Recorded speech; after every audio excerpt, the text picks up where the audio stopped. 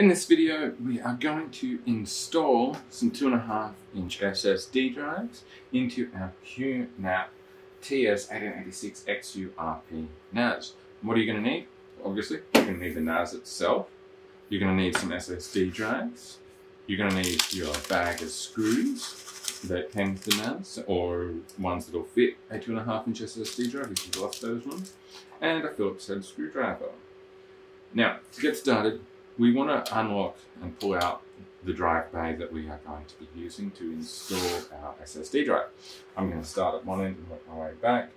So I'm going to start over here.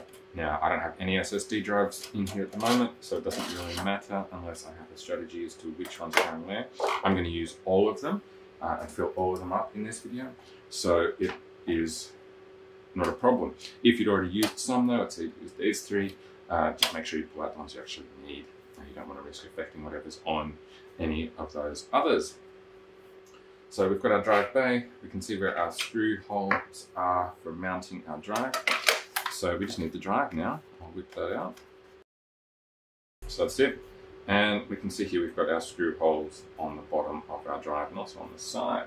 So it's the bottom ones that we're using for mounting into these bays.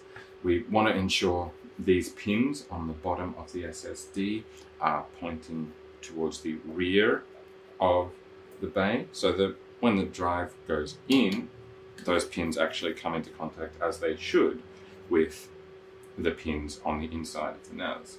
So we want to line up those screw holes. So again, looking at those bottom ones, we want to line them up here to ensure our pins for the SSD are all the way at the rear. We don't want it in here at these other screw holes. You have the pins all the way back here. That's not going to come into contact with anything. So line it up, pins at the rear using those screw holes, and then we want to screw into that. So I need 4 screws for each drive, and then we can just go ahead and make a start unscrewing them in.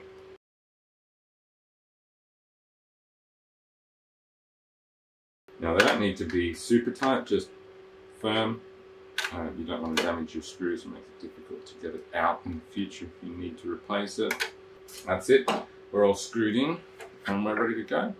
So we'll just take that. You can see on the top here, we've got the top of our drive visible. We're firm, we're not moving. Make sure this piece is unlocked. That's basically our key to be able to slot it in. And then we can go ahead and just slide that straight into the bag there.